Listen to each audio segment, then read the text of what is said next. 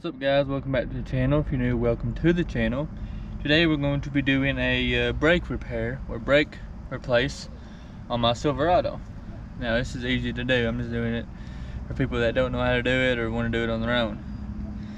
Super simple. You don't have to bleed the brakes. You do have to compress the pistons inside the caliper, but that's the only thing. The tools you will need are, of course, I did the other side, but the video was crappy. The tools you're gonna need are, of course, I'll lay them out right here. Your new brakes, impact wrench, or a 3/4 impact socket, or a 1/2 inch, anything 1/2 inch.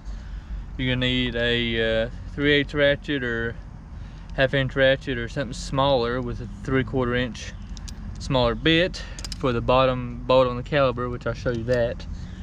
You're gonna need a big C-clamp or something to compress with, something to like compress with, and then the bolt.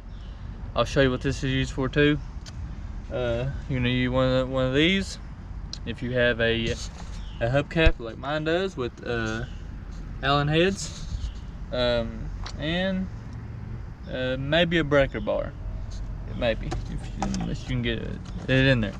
But without further ado, let's get right into it.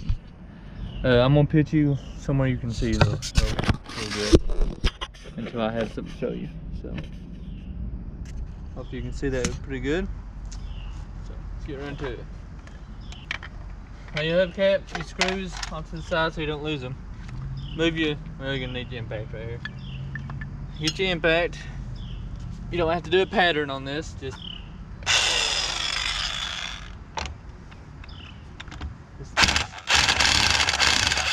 leg nose, put them in your hubcap so you don't lose them.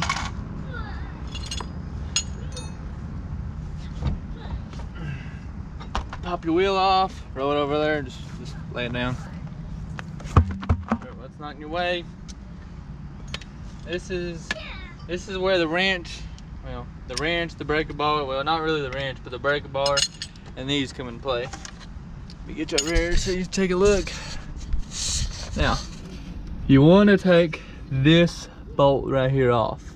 This one allows you to raise this whole caliper up and lay it on the rotor. So let's go ahead and do that.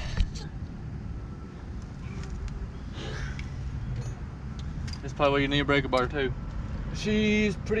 Mine was pretty tight.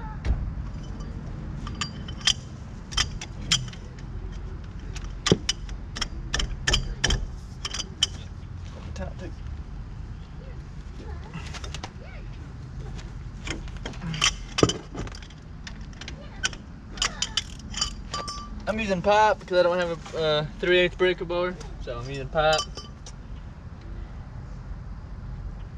You want to use jack stands too, keep her nice and sturdy. Like that, well, you will not lose it. You're gonna need that to put the caliper back on.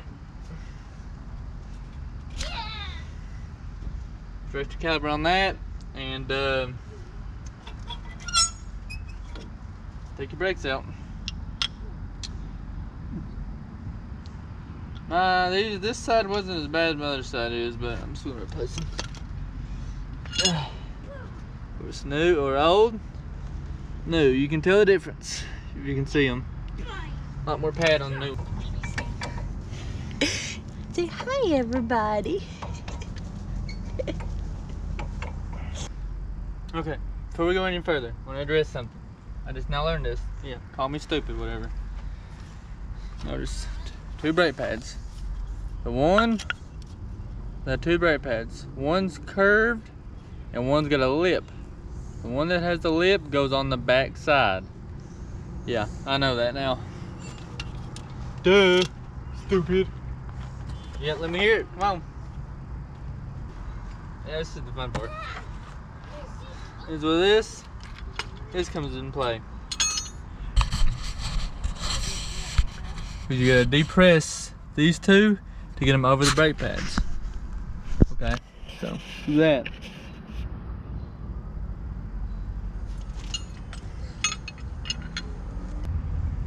You have to use your wrench your wrench to get more leverage.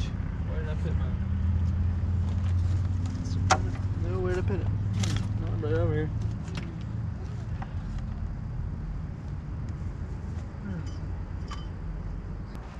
The guy who actually changed my brakes last time, he put a lot of fluid in there. Way more than it needed to be, so.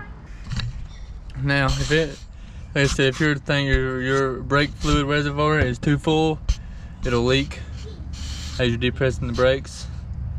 But yeah, that's it. Just put the tire back on, do a star pattern on the lug nuts, and you're set to go. Of course, drive and make sure everything's good, but that's about it. I will catch you in the next video.